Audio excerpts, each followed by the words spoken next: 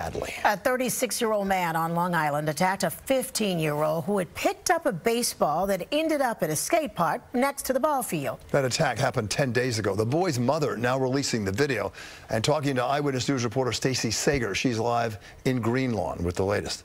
What a scene out there, Stacey. Well, Bill, certain grown-ups behaving badly for sure. Now one of them is facing criminal charges. Just so you understand the layout of this park, this is where the kids, they go on their skateboards and their bicycles. But over here, right over here, is the field. This is where the baseball teams, they play, and balls can certainly go flying. And in this case, so did the tempers of the grown-ups. Why is it okay for adults to not behave like adults?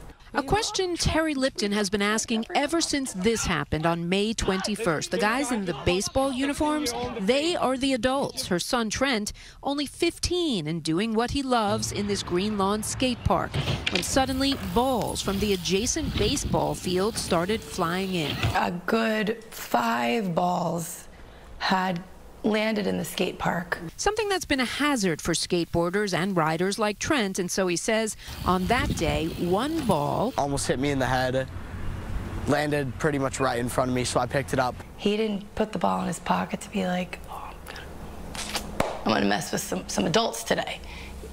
That wasn't his intent. His intent? To keep doing bike tricks safely. But then the group of grown men showed up. Slapped him in the face. Where's my effing ball? No,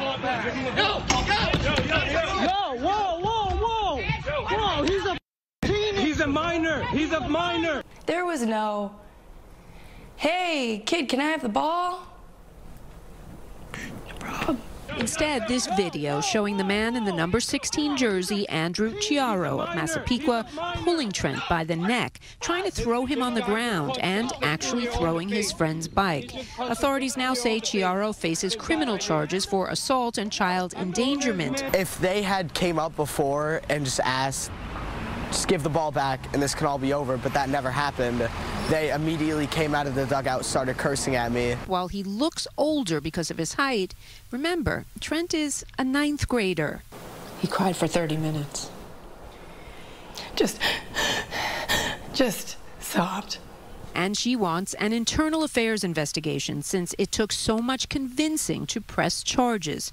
Police telling her son, We were the same size as him, and, you know, if we charge him with harassment, then you're just going to get slapped with robbery. Chiaro's team, meanwhile, now banned from playing in the town of Huntington, and he's been suspended for 10 games. We will never condone any kind of violence in our parks. We'll crack down immediately anytime anything like that is developing.